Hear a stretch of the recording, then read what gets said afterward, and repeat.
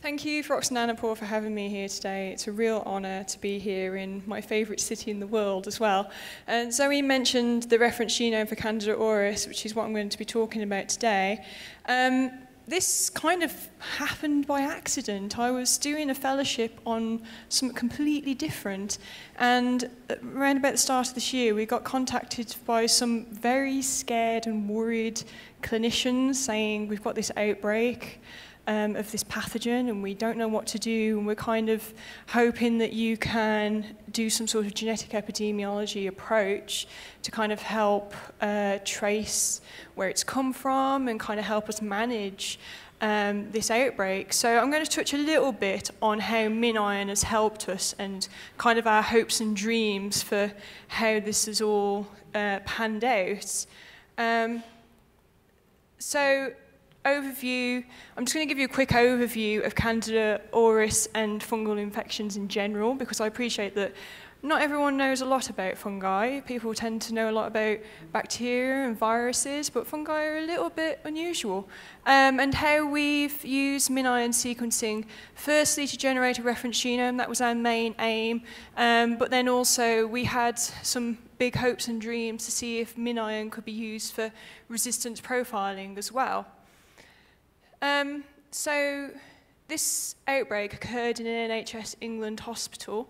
You may have heard that it was in London. But in general, fungal infections are a massive threat to human health. Over 1 million people die annually from them, and resistance to antifungal medications is on the rise. So the main frontline drugs for fungal infections are a class called azoles, and they're called azoles because of their chemical structure.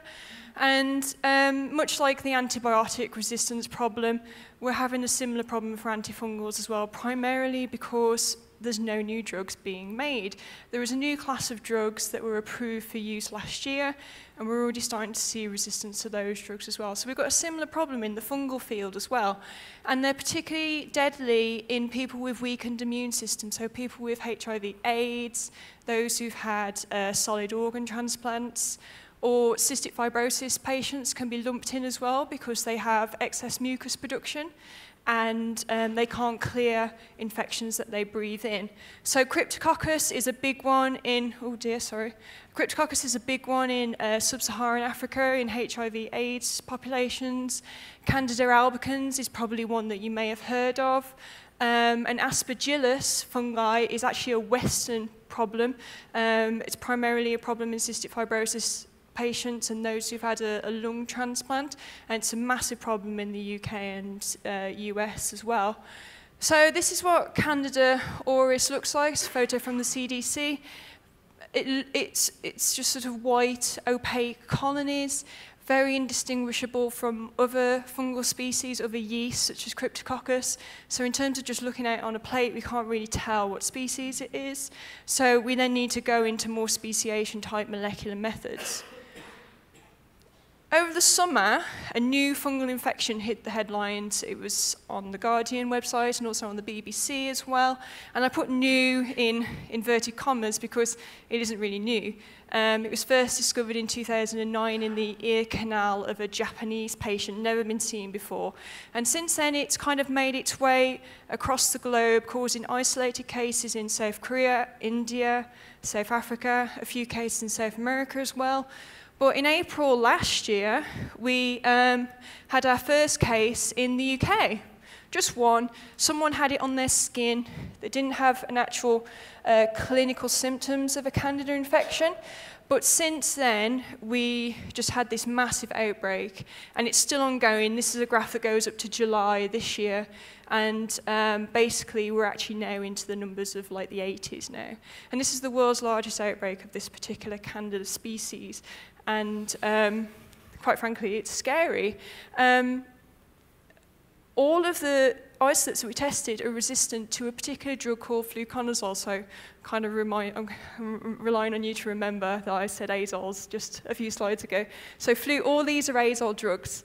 They're all resistant to fluconazole, They're also showing resistance to other azole drugs as well, showing that it's multidrug resistant.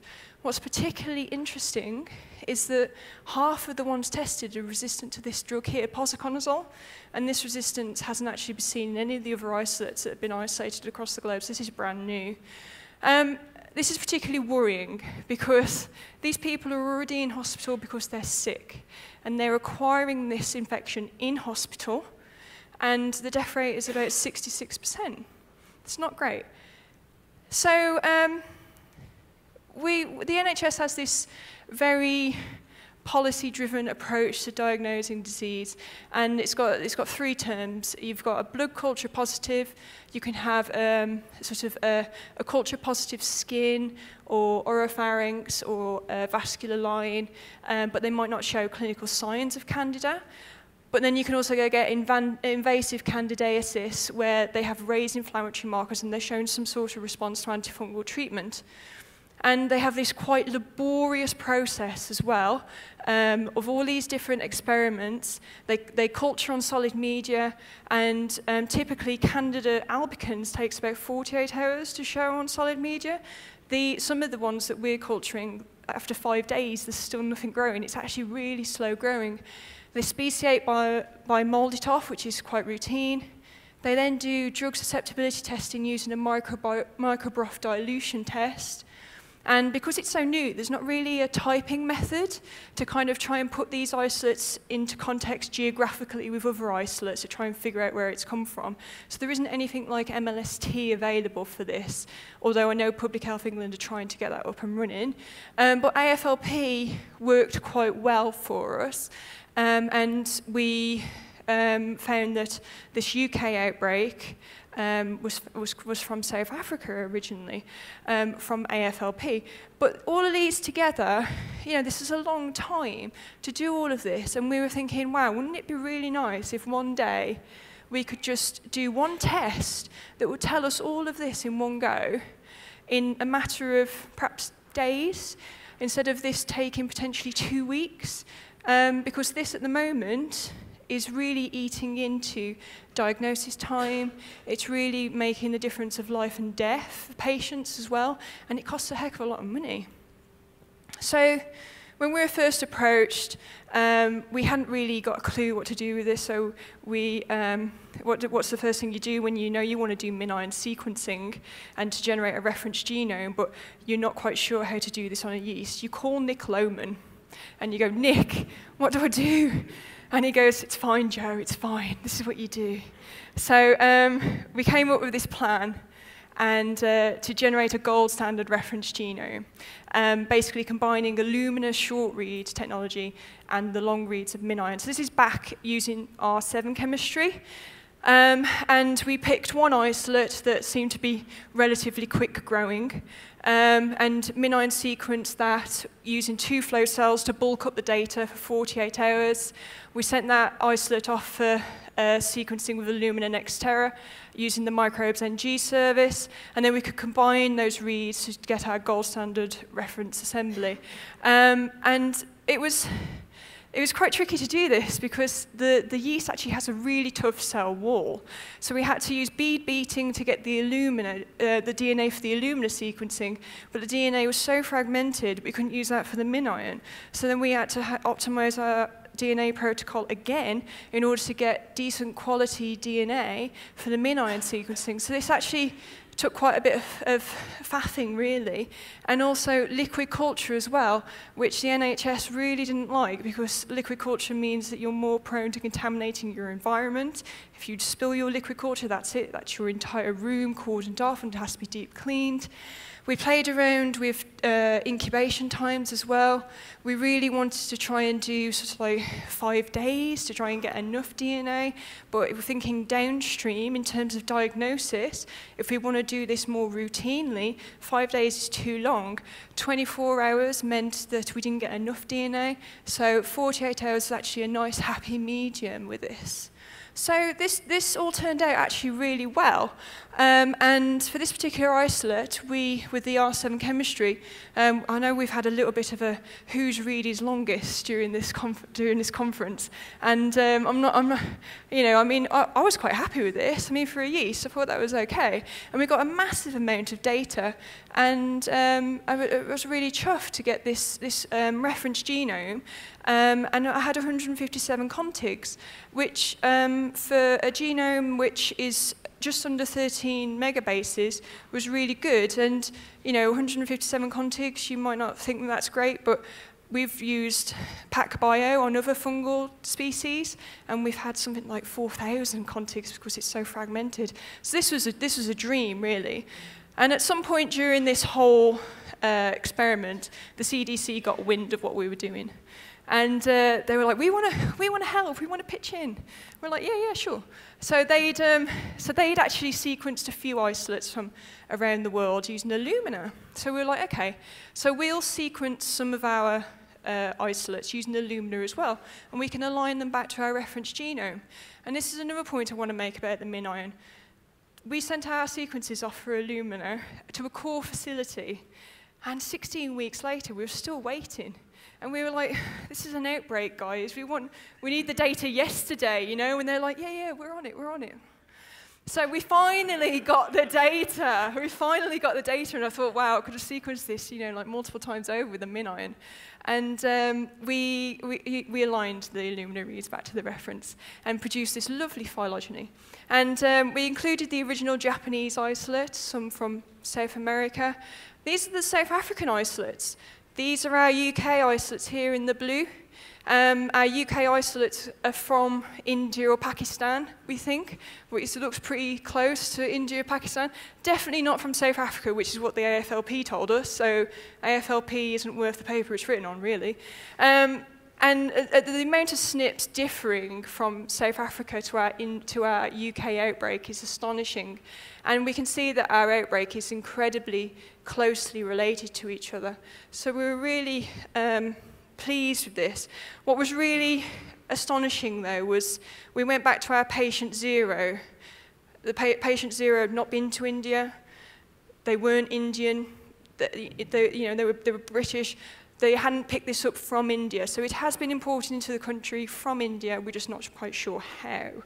We may have an idea, but not quite sure yet.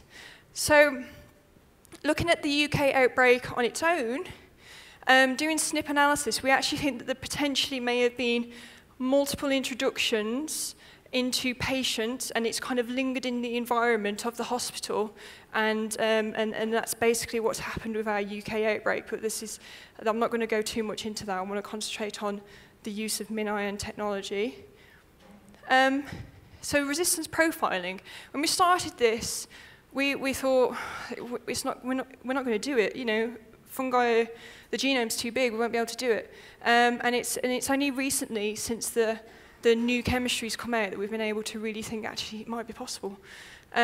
So we started with the R7 chemistry, and then moved on to the R9, and literally before I came out here at the start of the week, I managed to get something using the 9.4, and I didn't have time to put it on the slide, so that's going to be very anecdotal. But we were really chuffed with the fact that we were able to get some sort of resistance profiling going on.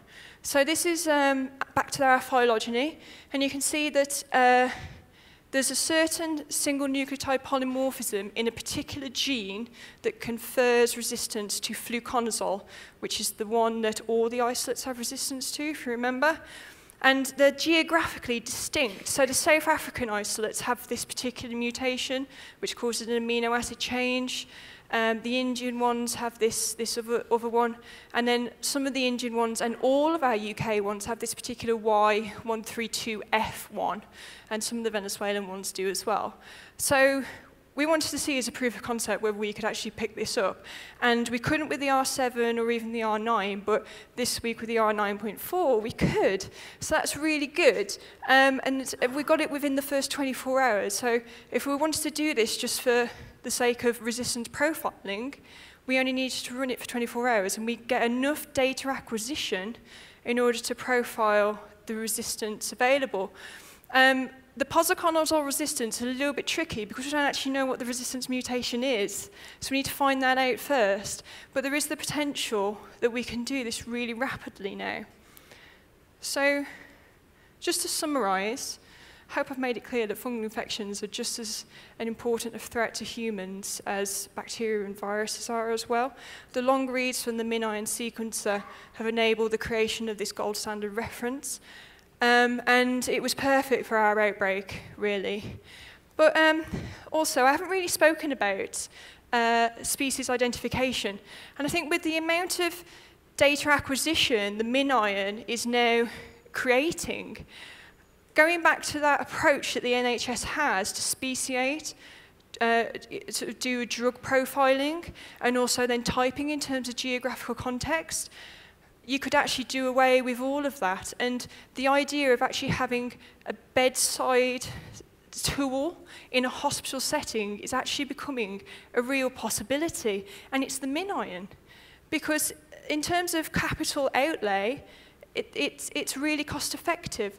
And we are actually really, really close to implementing this in an NHS hospital, and we can actually do a personalised drug profile for people who present with an infection, and we can say, okay, you're resistant to drugs X, Y, and Z, we're going to put you on a different class of drugs. This improves patient survival rates. It means they're spending less time in hospital. It means the NHS isn't spending all this time on different protocols and different experiments. They've only got to do one experiment, and they're getting all this data from it. The only problem is it requires a massive policy change, which is where the politics come into it. But the balls are rolling, so we think that, you know, they can't ignore that this is a good thing, right? Finally, I'd really like to acknowledge my mentor, Matt Fisher. He's the first mycologist Imperial since Fleming, so he's a great man. And Darius first presented this problem to us back in the start of the year and introduced the very, very worried clinician Silke Schlens, and Ali has been incredible with helping with mycological identification. But thank you, ONT. You've been a great, great partner to work with. Thank you.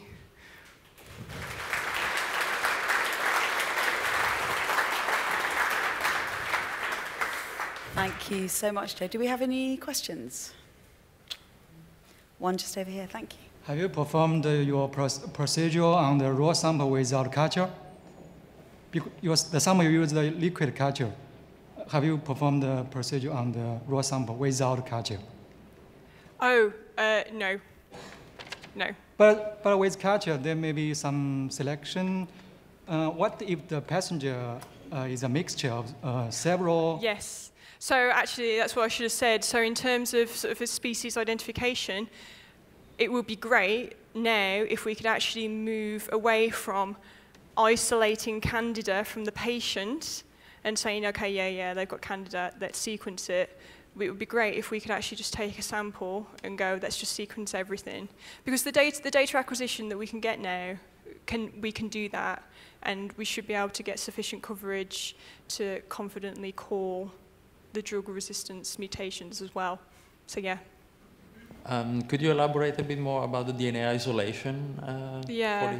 So for the MinION, we basically use a kit called the MasterPure kit from Epicenter, and we've used that before for Cryptococcus, which has been pretty good at breaking down the cell wall, and we've kind of adjusted that slightly because it includes a lot of centrifugation steps, a lot of pipetting steps, which obviously shears the DNA a little bit more. So basically, in a nutshell, the idea is to keep it super cold as much as possible, and try not to centrifuge and shear it that way. But I can talk to you afterwards about it if you want, because it's quite an intense process. But yeah, we've hacked it apart, and it's beautiful now. Yeah. Thank you very much, Joe. Thank you. Thank you. Great.